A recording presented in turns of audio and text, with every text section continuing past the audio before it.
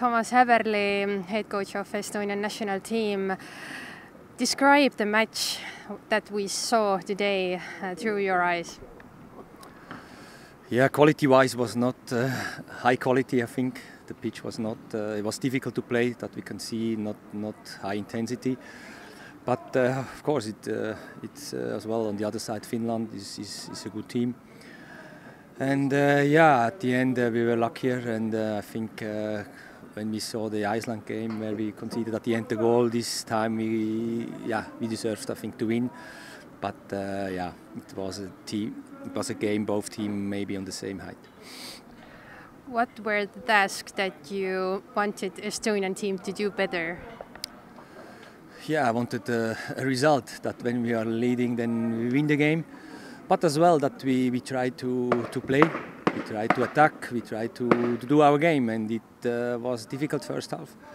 And the longer the game was, it worked better. So good, the players who came in, they helped. And especially Miller, who made, I was sure he can do it easily. Last time he was a wing back, now he was 6, he can play 10.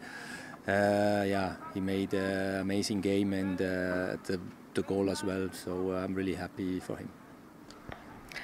What knowledge will you take away from this training camp?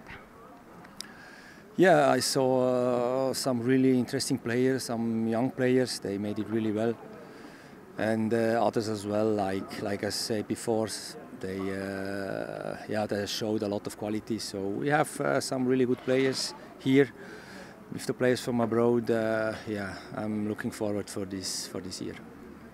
And what is the work plan in meantime before the March matches?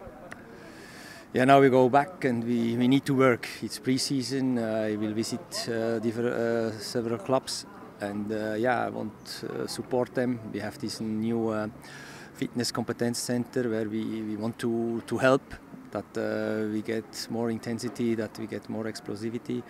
It's that what we need, and of course preparing Hungary and Austria.